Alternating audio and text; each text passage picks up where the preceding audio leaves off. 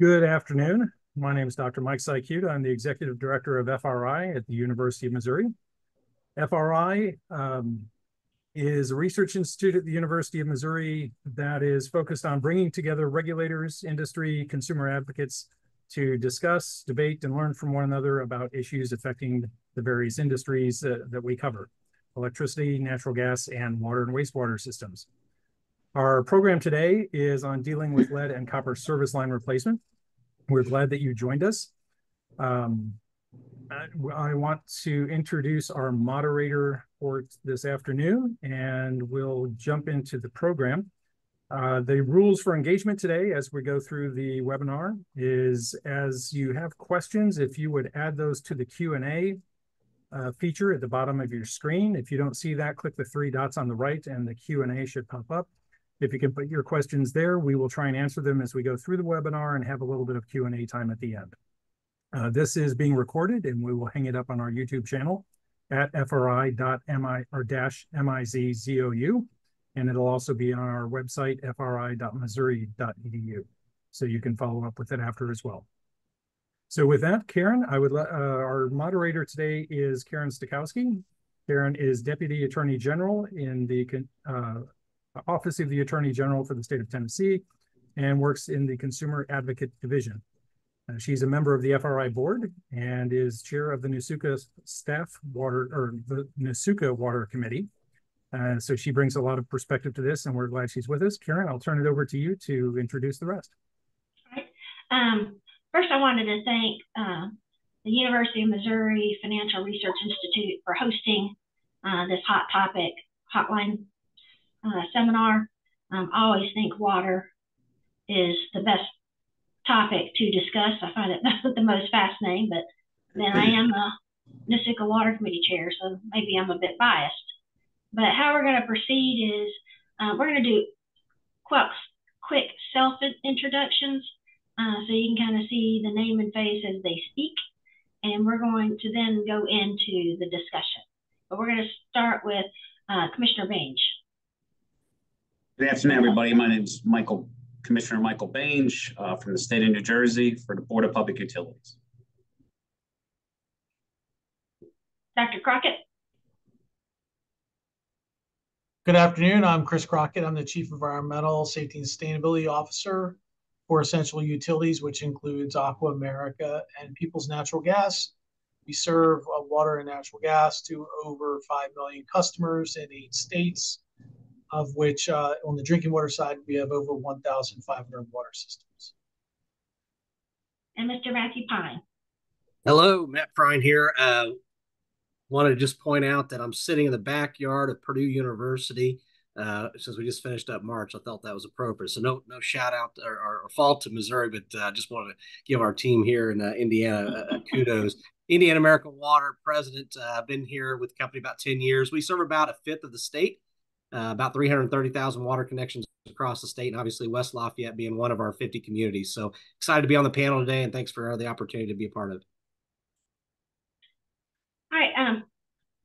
When I left the state environmental agency and came over to the Consumer Advocate Division in the Attorney General's office, I know we were already talking about lead service line replacements, and the discussion then was, should it be full replacement or partial replacement?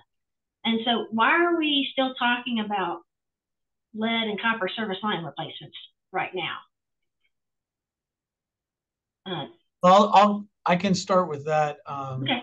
Real briefly, lead is a very toxic substance, right? It can have a lot of effects on adults that have effects on your kidneys and other things, including cardiovascular effects. But for children, it can have developmental effects. It can actually lower the IQ of children. And for pregnant women, it can actually have impacts on fetus birth weight. So there's a lot of things we've known for a long time that lead is very toxic. But lead has also been universally used in a lot of products throughout history. And, it was in gasoline. That's been cleaned up and removed. We know the lead levels are reduced in the air. It was in a lot of paint, and that's been banned. And now most of the paint that's in lead in people's homes is actually usually sealed in or getting there. And so the last frontier of lead exposure left at the individual level, at the home level, is actually in your plumbing. And the two places typically are either the service line that leads from the main in the street into your house, which could be all lead or partially lead, or the solder in your home. So, and this has been a practice for a long time. If you go to Pompeii, which was destroyed by Mount Vesuvius, and you see the ruins, you will actually see lead service lines running into the homes. So this is not a new concept, but it's been around for a long time. So this is really the last frontier or last big source of lead in the home or near the home that we can work on removing. And so regulations have been in place since 1996 aimed at addressing lead, but this is kind of the last big piece to be done. I have a Michael? question. Oh, go ahead. I was going to say, I didn't know if Michael had anything addition, Commissioner Bange, anything addition to add.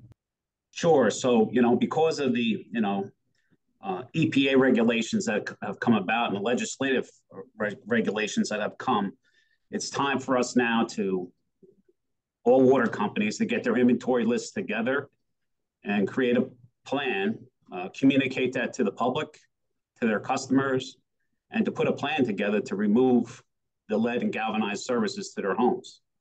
So that's the next phase of it. You have here in New Jersey, you have till the year 24, this year coming up now, to put your list together, and we have to 2037 to do the full replacements. That's what's currently in place right now. But the biggest thing I'd have to say is outreach. Very important to get it out to the customers and get that data list together. So I would think that a lot of consumers would believe that the utility companies know, at least on their side, and they probably think within their home, they would know what the lead, if they had lead service lines.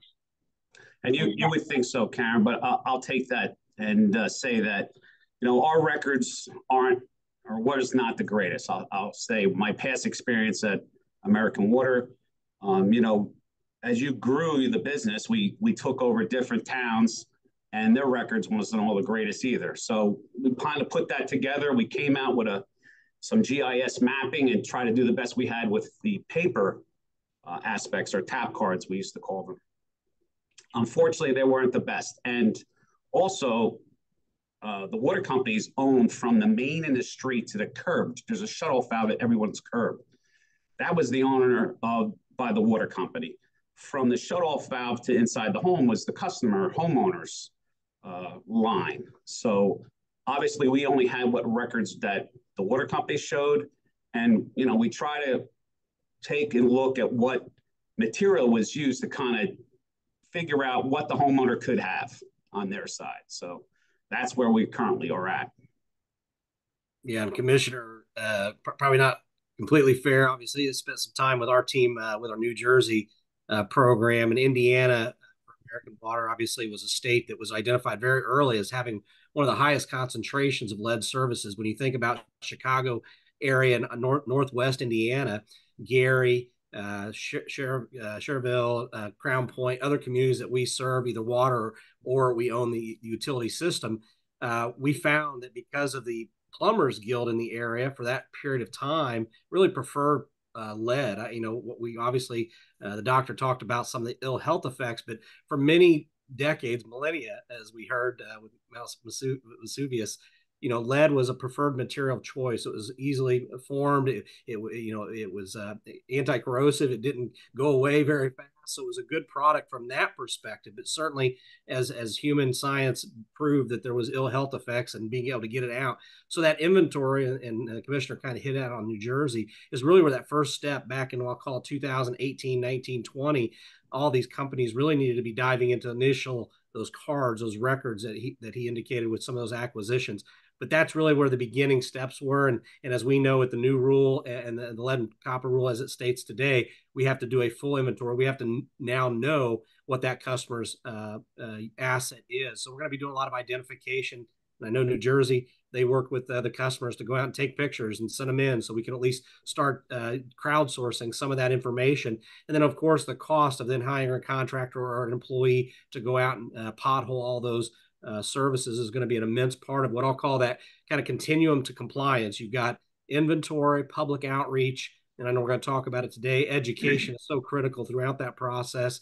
Working with your schools. I know a lot of states, Indiana being one, that did early testing, and that's going to be ongoing under the lead and copper rule. And then, of course, updating the customers as you go through that, because you can't just fix all these services at one event, one activity. It's going to take years. And there's, frankly, utilities out there, as you indicated earlier, that really haven't even started. And so a lot more progress is going to be made in the coming years to make sure that the lead is taken out of our water systems.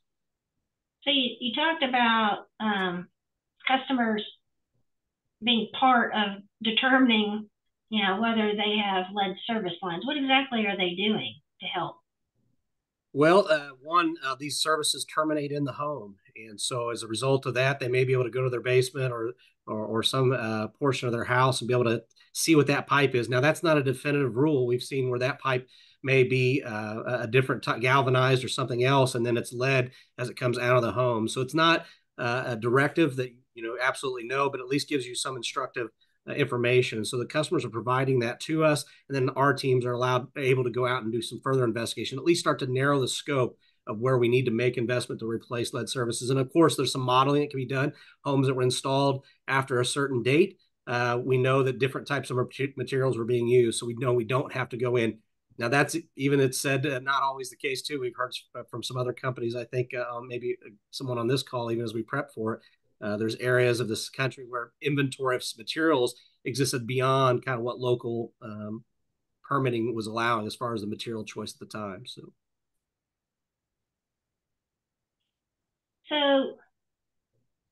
can anyone explain what's been a state that's been doing well and doing it early? So I'll take that. When I was formerly at New Jersey American Water, I kind of kicked off the program, I want to say 3-4 years ago in my area. So I had 24 towns in my district that I was responsible for, 650,000 customers. So basically what we did is we started with one town, which was a very old town, and we knew that we had a lot of services there. So we worked through it. I want to say, our best thing we did, I would have to say, was the potholing. We were able to do a dig at the curb to determine what the company side had and also what the customer side had. And, we had some contract pricing for that, but there we had a definite knowledge of what was on both sides for the service line. And then from that, we got signatures from the homeowners to get permission to do the work on their side, obviously. And then we were able to replace 4,000 service lines during that time period. And we just continued that project into the next town and next town after that.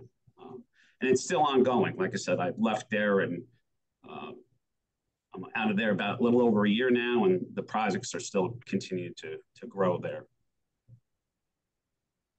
Yeah, and I'll add, obviously, Indiana American and all of American Water states were looking at their inventories and identifying what was the regulatory path, what was the customer education path, and knowing we had so many in Indiana, we worked with the General Assembly back in 2017 to pass state law that allowed for the commission to rule on a program to review what a utility might do to be able to benefit both the customer and obviously get the lead out of the systems. And they approved in 2018 our lead service line replacement program. And in Indiana alone, just for Indiana American Water customers, we've invested over $100 million. We've replaced over 56% of our lead services. I'll say that's known services. We have many that are unknown that we're going to have to validate under the new rule. And then obviously a lot more work done. And we've also been obligated as a part of that program to look for federal dollars. We received our first $6 million forgivable loan this year through the SRF funds, as well as about a $12 million low interest or zero interest loan to make sure that as we do these investments, we're keeping things affordable as we can for our customers.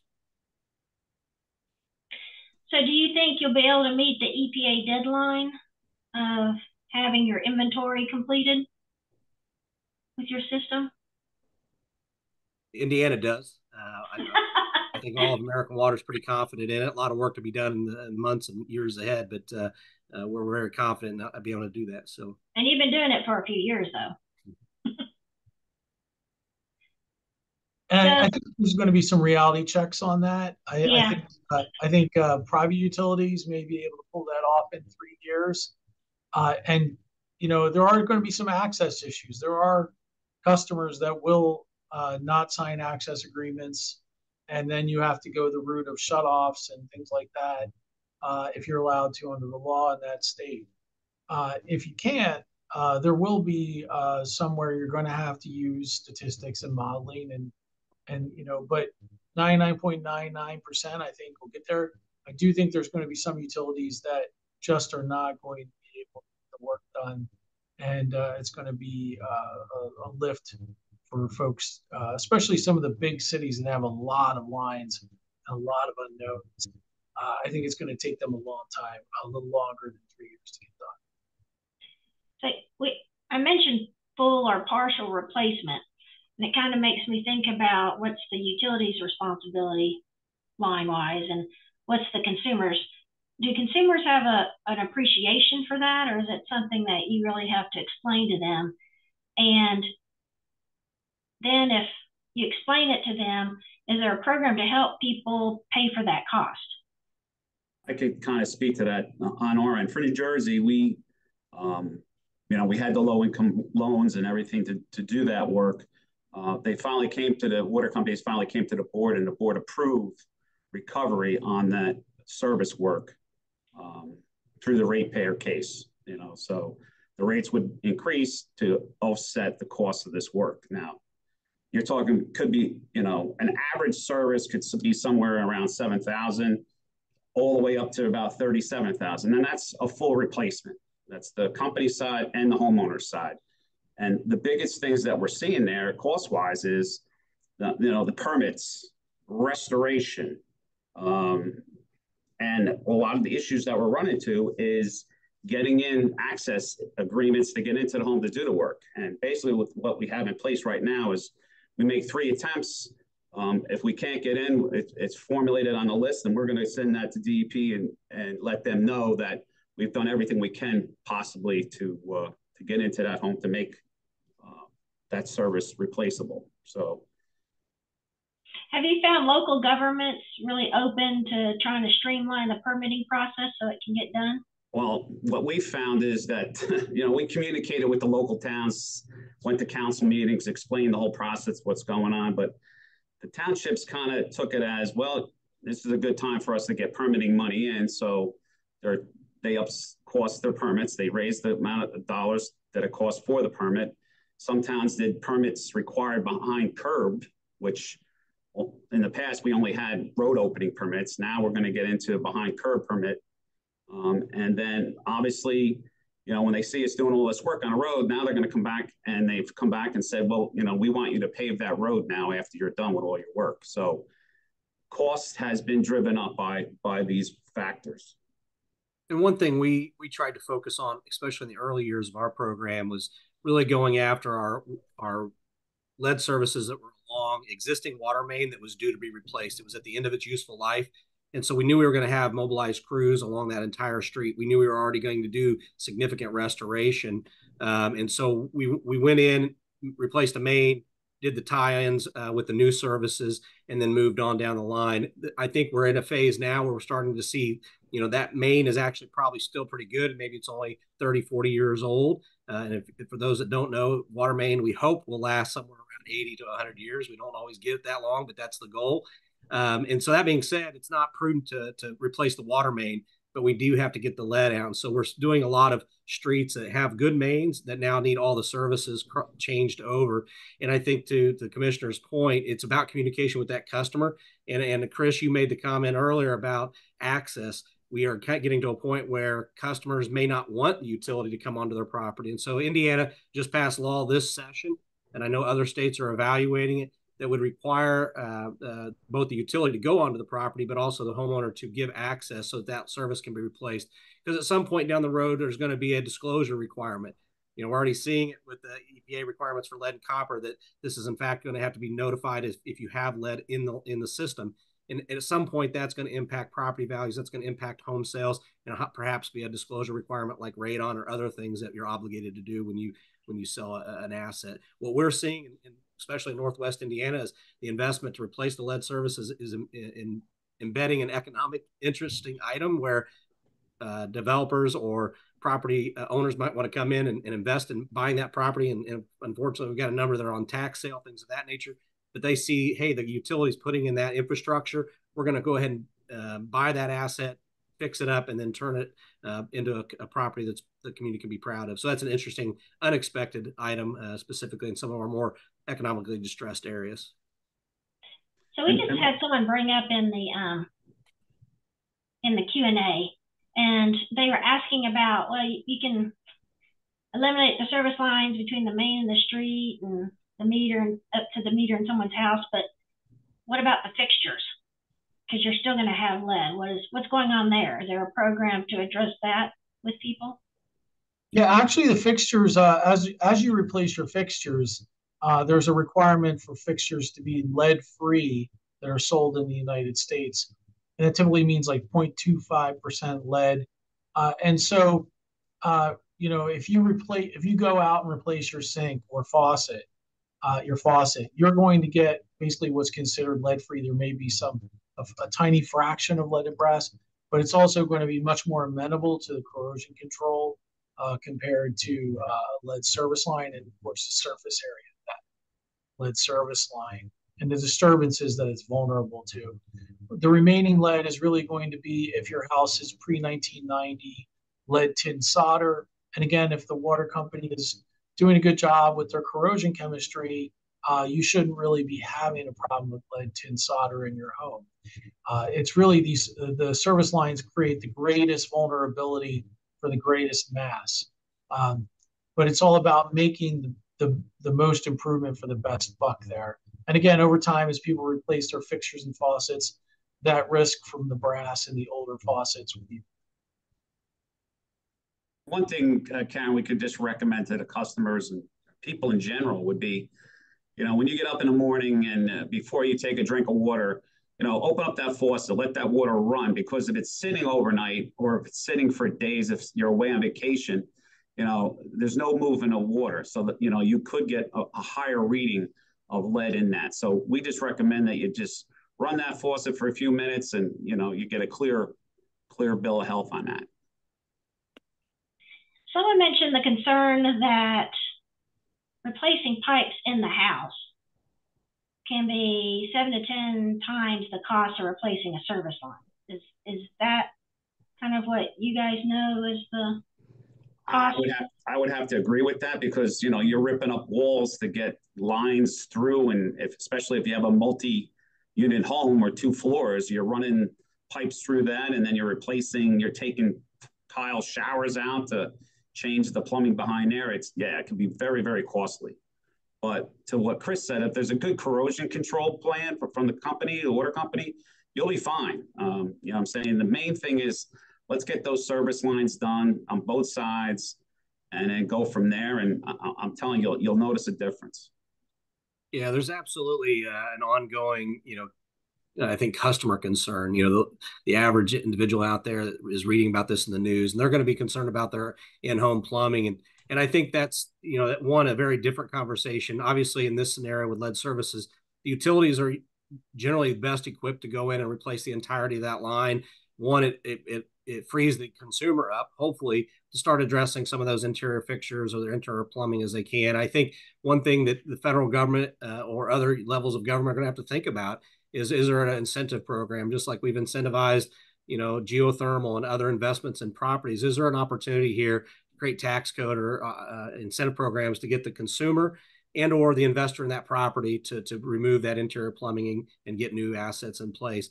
We can only do so much as the utility partner, but we want to continue to educate that customer. And I think to that end, for us, even with our lead service line program, we are trying to build consumer confidence as we go through this. And we get a lot of questions where we do town meetings. We are doing a filter program as we're doing the lead services. just to make sure that the consumer has the confidence in that first 6 months or so after the replacement, to make sure that there's not been a concern from a water quality perspective.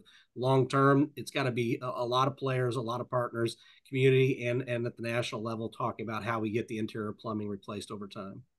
So right now we're dealing with service line, period, educating the consumers about their household plumbing and fixtures. But right now, like we said, we're identifying, replacing, and then educating, and hopefully a government program will come in and help with the removal within the house of plumbing. Hopefully, that's what incentive program, as you said. So we've been talking about cost. Commissioner Bange, what's the role of the commission regarding the cost of all this work? You know, obviously the water companies, utilities have come to us and asked for recovery on this work, and it's costly. So it has come to us, and we have approved a rate increase for the water companies to get recovery back on these replacements. You know, to put this on a homeowner to do the full replacement, it's just an extremely amount of money to do this kind of work. But I guess to me, you're sharing the cost. If everybody gets a little piece of it and it's a small increase on your water bill, I think it's easier swallowed, if you understand what I'm saying there, as far as getting a big shot all at one time. I don't think we could all afford a big bill in the mail for service work. So if we share it amongst all the customers and it's a small raise over a 2 or 3 year period, I think it's more valuable that way. So Matt and Chris, being the utility, are there federal funds out there that I know there's the SRF, but what about the Infrastructure Act? Is that something separate from the SRF, or is that provided through the SRF programs? Go ahead, Chris. I'll jump in and Matt can join in. The Biden infrastructure law money, as well as money dedicated for lead, typically, depending on the state, it does flow through the SR programs in that state. Typically, there may be some specific set aside somewhere, but that's typically with the majority of the federal money to the state, to the local government. That's usually where most of the money is located. Matt, I'll let you comment. Yeah, and I think we've been advocating for federal programs for a number of years. Obviously, we started our investment in 2018, many years before, but under our lead service line replacement program, 2018, and as a part of our law, we are required to go after federal grants and loans if it can have an impact on the affordability of the program, and we've done so. And as I mentioned earlier, we've received our first evolution of funds. We're grateful for the Indiana Finance Authority. They are our SRF administrator within the state of Indiana that provided us with both a grant and a loan opportunity. But it's just a piece of the broader puzzle. We would not have enough investment to get this done in accordance with federal requirements if we stood by and waited for those dollars to flow. So it's about bringing our private investment. Obviously, we've done $100 million. We're going to continue to advocate and apply for federal loan and grant opportunities. And at the end of the day, I think the affordability question is one that has to be raised. And for Indiana, we've got every other state on this call is probably weighing it as well. We've got other emerging investment needs, PFAS and other things that are competing for our investment dollar, regardless of what the interest, the earnings, the return, all of that. There is tremendous investment required in our utilities, just in the aged infrastructure. When we think about economic development and projects to bring water to those new job creators, but also then the emerging contaminants that we're treating, both on the lead or cryptosporidium or other things with other treatment requirements. So a lot of things are being done, and I think Indiana's tried to strike the balance and say, look, we're not going to play the game of which dollar goes to where. We want to make sure all dollars have access to the appropriate return. In Indiana, we get a return of and on for our lead service program, so that we are consistently investing where the need is for that cycle and that year. So, and we're proud to be able to do that on an annualized basis.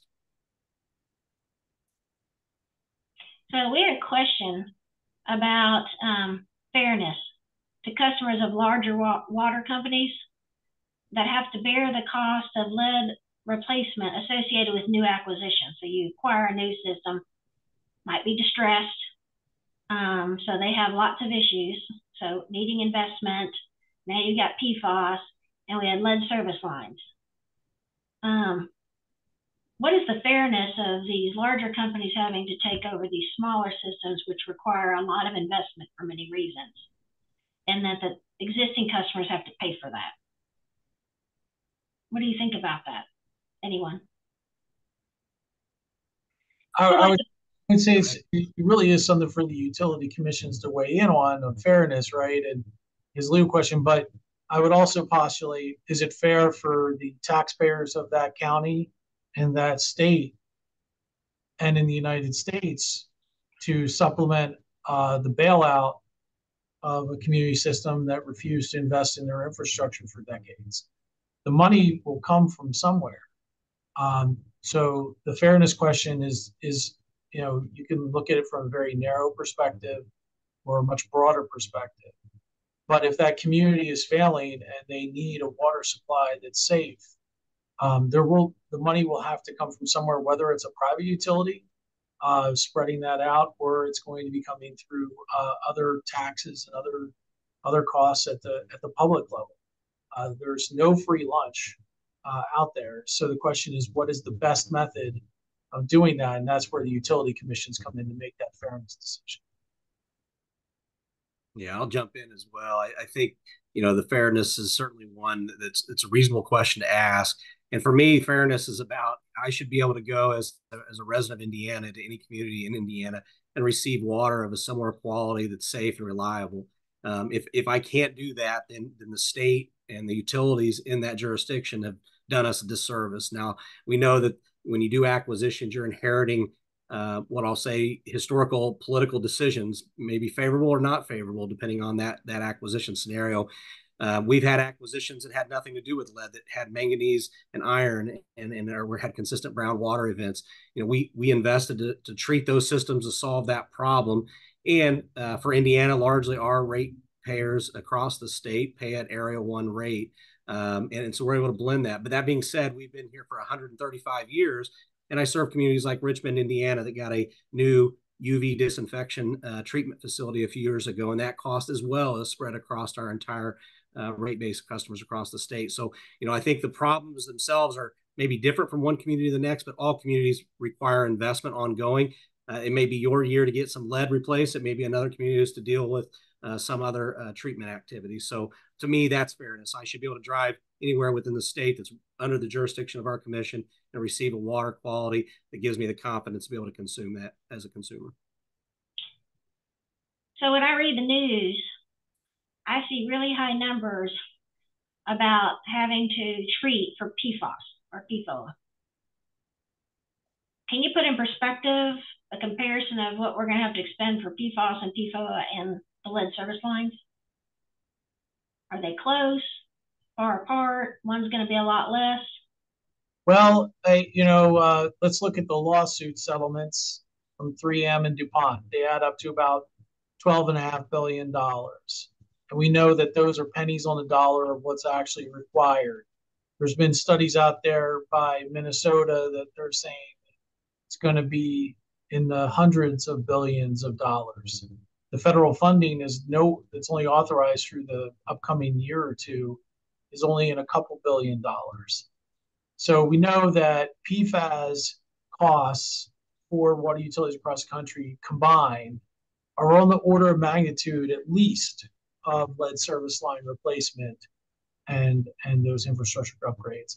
Now, we also know that in the United States that our water infrastructure is based on the latest studies is several $1 trillion behind in needed upgrades and catch-up work. So it's another big piece of weight to put on the back of a system that's already taxed in terms of trying to catch up on infrastructure.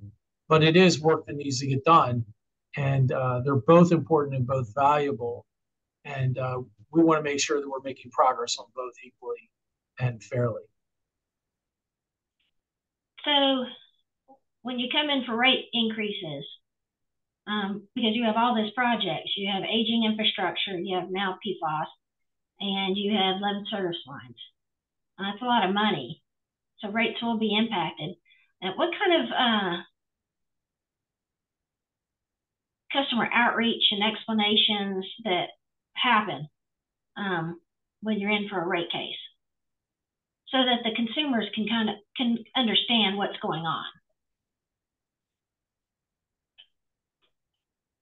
Commissioner, you want me to take that, or do you want to take that? Oh, I'll jump in there. You can take the back end of it, but I'm basically going to say, when there is a rate case to go on, of course, there's rate case meetings, right? So there's open town rate case meetings at certain locations, each town, where the residents can come out, voice their opinion. You have rate case folks out there that also maintain and make sure that there's fairness to be brought out to the current ratepayers in mind. So there is a ton of outreach when it comes to that. And then, it's education also. So it's not just one-sided. Yeah, and I'll add, I don't know who all is our audience today, but, water is the only utility we ingest. That's right. Critical nature. And I'm not saying that ties directly to some monetary evaluation, but we do have to put it in its rightful place as a country, as a people, when we think about its priority to our lives and our livelihood. That being said, I know for many of the states where we have utilities on the call, we're advocating for federal assistance programs from the federal government. Was a LIWAP program during the last couple of years post-COVID. That has since expired. We continue to advocate for that continuation, similar to what we have in this country for LIHEAP for the gas customers.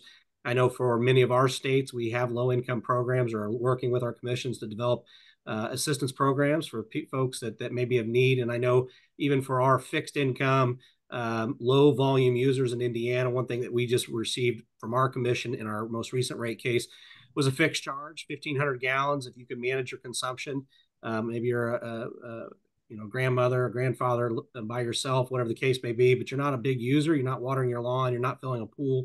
If you can manage that cost, you're going to have a $20 fixed bill month to month. And so giving people that ability to manage their own budgets and their consumption, I think, is important. And then, of course, for Indiana, we look to have some sort of affordability program in the future. As we were working through our last rate case, we had a proposal, and we continue to work that with the commission and the other advocates. I have an observation. I attended a National Association of Water Companies, one of their summits, and I forget which utility provided this, but I thought it was a great visual. And they actually put a dollar bill up, and they divided it up between like capital investment and such. And so a citizen can see when they pay $1, how much of that goes to what parts of the cost of the utility. Have any of you seen that sort of? That may be from one of our engineering leads. He's got a similar slide. I don't know if it was his. Yes. But it definitely balances out. You got to be thinking about resiliency. Is the system resilient long term? Are we thinking about the emerging contaminants, the PFAS, and the other things we've talked about today? And then I'll go to for a lot of our communities, economic development. How do we partner with our communities to make sure that they have the supply that they need long term for that growth? All those things have to be managed and kind of prioritized as you would expect in that investment dollar that the consumer is giving us. Now, I remember when we were discussing this earlier on another day, that there's some benefit when lines are being replaced, where now maybe people investing in homes and purchasing and renovating homes in neighborhoods. Have you seen that? Yeah, I think I hinted on it earlier too, but we definitely are seeing that, especially in our more economically distressed areas where the home values are suppressed than what we'd probably like to see. And it's just one more investment that is now taking that property and saying, okay, this is an investment that a developer would not have to replace. especially as this rule becomes more permanent in our lives and maybe disclosed, they're able to then flip that property, make some investment, and then sell it. And of course, the property value itself went from virtually nothing, because that home might have been sitting up for tax sale, and now is being occupied by a resident with the infrastructure to support that home ongoing. And so now it's a tax-based add-on to that community.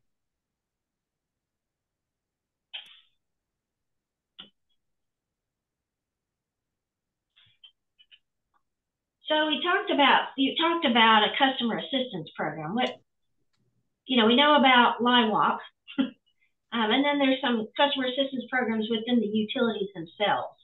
Is this going to be a different type of assistance program, or is it going to be administered like the program to help with paying bills? We had a program, we do this, we had several of them this year. So basically we have all the utilities are there. It's sponsored by the Board of Public Utilities, but all the utilities are out there to help out. Residents can come there, they fill out the applications to get any help and support they need for their services. And it's not just water, electric's there, gas, home energy, all that different factors are there and involved. So it's a great outreach program that we do for the residents. So it sounds like it's a one-stop shop and they don't have to keep going from. Exactly. And all the people are there to help you through that application, which can sometimes be the hardest thing you got to do, is to fill out that application. So it's a great program that we've been doing, and looking forward to, we have another one coming up shortly next month. So that's our plan, to continue these on yearly. Are those electronically available online for people who are computer savvy? On our website too and see that. Yep. And if someone needs more help, they can come to a particular office? Yes. Call in and we'll get you in the right direction. Anyone else have a view on your customer assistance program? I was going to specifically answer on not every state has it set up perfectly, where the utility is going to be doing the work on the customer's property and the customer just has to sign. We've seen variations in other states where the customer, the utility would help the customer apply for a grant to pay for the line replacement, or there's a variety of variations on that.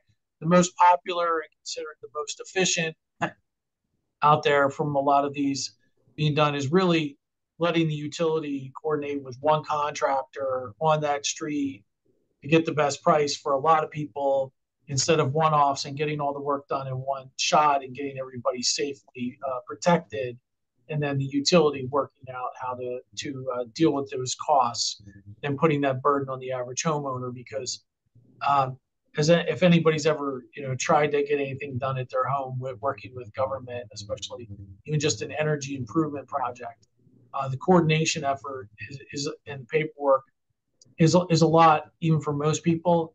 And imagine working with a retired person or somebody that works 2 jobs that just doesn't have time for this.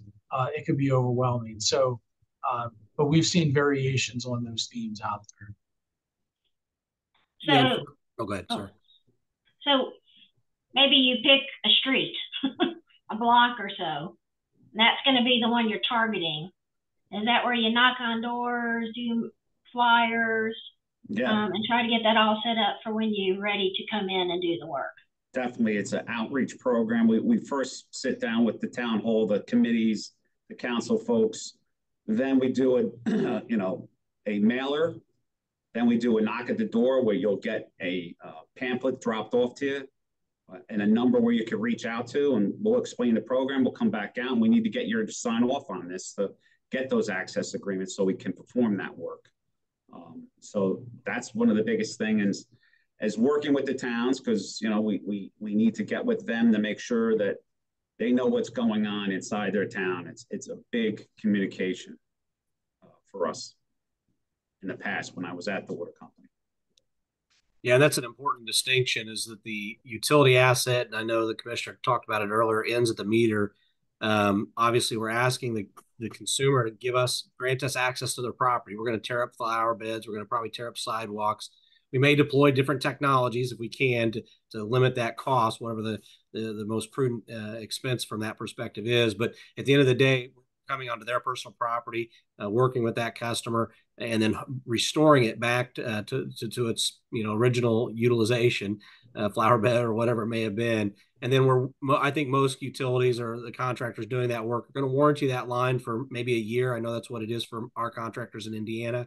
They'll warranty that. And then, of course, that asset is now owned again by the customer long term. So if there's a leak along that line beyond that year, it would be back to that customer's responsibility to repair that down the road. So, and there are variations on these depending on the state you're in and what's happening.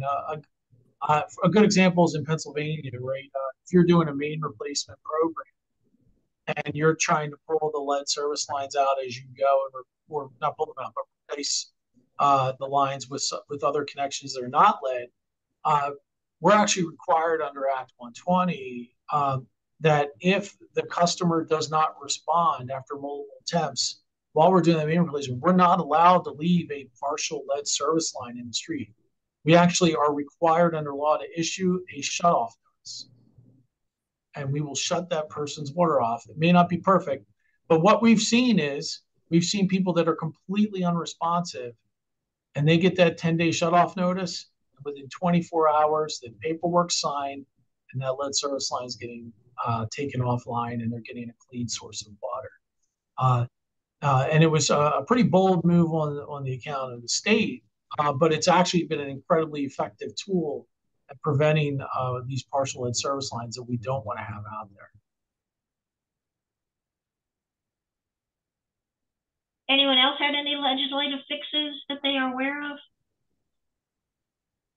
Specifically to the non-responsive, and I won't even call it, it may not be your direct customer. Your direct customer may be a tenant, and so maybe a landlord. That's where we've had problems. Like I said earlier, Indiana passed a bill this session specifically to address, sounds very similar to what Pennsylvania had previously put into statute as well. So. Now, we talked about if you don't have those laws in place and someone just refuses, that there might be a requirement in the future about you have to disclose that if you're selling your home. I don't believe anyone knew of any state that has gone that route yet. Is that correct? Not at this point that I know of, but I would give you a better example is let's look at an oil tank replacement as an example, right? So I'm selling my home. I had oil tank there. I switched over to gas. Right now in New Jersey, you have to remove that tank, and the ground dirt has to be sampled and tested, and everything's got to come back with a clear bill of health before you can change hands of that home. So that's one of the biggest things. I don't know if they'll get there as far as the services are concerned, but anybody that's smart enough buying a home today would really know that one of the things they should do on their home inspection is make sure the water line is checked, so that they can verify, has that work been done? And then also contact the local water company to see what the water company has on their side also. So very simple to do. Well, and also one of the new requirements under the lead copper rule revisions and lead copper improvements is many systems over a certain size are required to make a publicly facing map. And we're supposed to, even for smaller systems, make this information the commissioner mentioned available under the coming regulations. So if we would have a map of your neighborhood, say in some of these larger systems, where there's a circle and it looks like two sides of half a side of a moon, right? One side's going to be colored one color or cross-hatched to designate one type of material, and the other side would be colored to designate what that is. And then there may be another color that indicates we don't know. But 3-4 years from now, almost all of those are going to be filled in. So if you think about it, 4 or 5 years from now, you go to buy or sell a house, that information is going to be online, whether it's on a map or you'll be able to quickly find out from your local utility. So it's not like it's going to be difficult to know. And with that information being required to be available and be out there, I think a lot of savvy home inspectors are going to be using that as an important tool in there. So we have a question. The question is it required that customer-led service lines have to be removed, or could just a new line be laid to serve the property so that the current lead line isn't disturbed? So would you leave the lead line in the soil and just put a new line in to connect? Yes, I mean, for New Jersey, they were moving over, sending a new line out. We weren't removing that line, the old service line there that would have abandoned in place. Okay. Yeah, and I think it probably depends on the location and what you're already doing. I mean, if you're doing an open cut and you're already going to tear into the area where the old existing line was, we do see them getting pulled out quite regularly just so that it's not there. If you're not doing that, maybe you're boring because you're trying to keep the cost of the replacement down. That's where you're going to abandon it in place in those circumstances. Oh, good.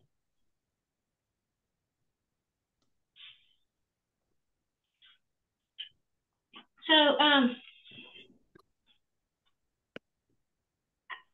the EPA process, I know they get a lot of comments, but was there a great deal of talk with utilities about setting these deadlines and the feasibility of the deadlines?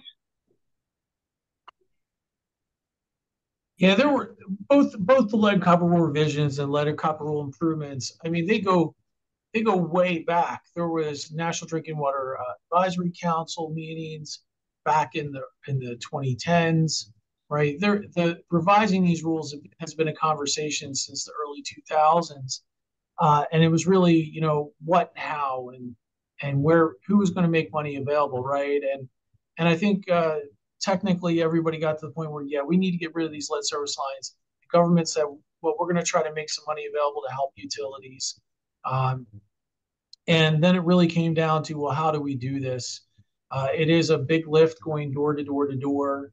What's a reasonable timeline to get it done? You know, how will we deal with special issues and exceptions that will inevitably come about? And those were a lot of hard conversations, right? And everybody, and you know, just like 50 states, you know, in every state, every community has things a little differently. You know, everybody was trying to come up with something that worked, and there is no one size fits all. And I assume there's, you know, it's really going to come down to the states that administer these programs now. And what we're seeing is every state administers differently and has a different focus based on the different priorities in that state. And some have a different priority than others, and some are very prescriptive and some are very general. And so we're going to see this evolve, but in the end, you know, I think we all know that, you know, the first 90% is easy. It's the last 10% that's hard. And I think we're going to make a lot of progress here in the next coming years. And, you know, the reg will have achieved a large piece of its goal. It's that last remaining cleanup that'll be the next hump to get to. But by and large, I think the last 20 years, utilities and regulators have spent a lot of time discussing and hammering out the what ifs and the what could be's and how would we. And I think we've gotten a pretty decent idea of that. Everyone might disagree a little bit on some of the endpoints and a little bit on the hows, but by and large, this is the best process we can come up with to get at this issue. Short of spending another 20 years talking about it, it's time to get something done. Yeah, I would say that the kind of the thought leadership around some of the policies, certainly the various organizations that we all participate in, American Water Works, National Association of Water Companies, are trying to give, you know, what we believe to be reasonable timeframes for reasonable investment, thinking about affordability and the like. The consumer wants these things done. As they become more and more educated on them, their expectation for executing and getting these risks out of our water system are actually going to be very, very paramount in their minds. I think we see that in communities that are already impacted directly by it. But those that aren't, and I know we've hinted that there are those that probably haven't even started on their programs or are very early in their program development. That earnest is going to get to a point of no return where public leaders whether it's city officials, regulators, whatever the stakeholder is going to understand, one, the risk, and two, the opportunities to get it done. But certainly the cost impacts are going to be weighed along the way, and hopefully there'll be additional resources, as we've already seen, whether it's from the federal government or others, to try to create an appetite and a desire to get these done. This thing to add to that, just one concern that I had saw is I believe it in EPA, their estimates on the cost of replacements were off, completely off. They didn't figure in all the other advocates, engineering, internal permitting, customer outreach. All these factors weren't included in their estimates. And the other thing is, material costs. Materials are going up, supply chain issues, another big thing that's out there, and we have to contend with, so these are the things, depth of service. How deep is that service line? These are things that were not even considered, I think, when they did their estimating costs. So this is something that we have to look out for. So I noticed in a lot of states, there are a lot of articles, news articles about schools and daycares. And I was curious if any of you with the utilities prioritize like dealing with schools and daycares where they may be located first in your prioritization. For Indiana, early in when the state kind of authorized a program, there was also a testing requirement. At that time, it was actually administered by both our environmental regulator in the state, but also our Indiana Finance Authority. They helped fund it, and you went out to every school. Now, obviously, under the new revised rule, the utilities have an obligation to identify and test at those sites. So I think that'll be an ongoing concern. Probably the one that kind of concerns me is on the daycares. We don't always know where a daycare is, because it may be an in-home asset or something that's maybe not as obvious. So that's going to become where the customer and those facilities are going to have to work with us as utility providers to make sure that they're on our list and that we're doing the adequate testing to ensure them. Now, it goes back to our treatment processes, our anti-corrosive activities, and all the things we're doing to make us a well-run utility. If we're doing those things, that shouldn't be a problem, but definitely something we're going to have to keep on the forend.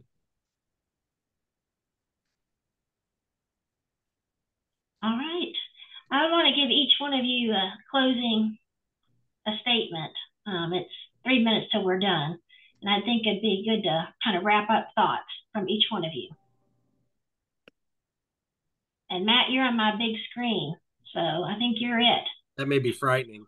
Well, I'll be brief, but I would just say that if you know of a utility that's not started, they need to have encouragement from local, whether it's units of government, customer groups, stakeholders to really drive it.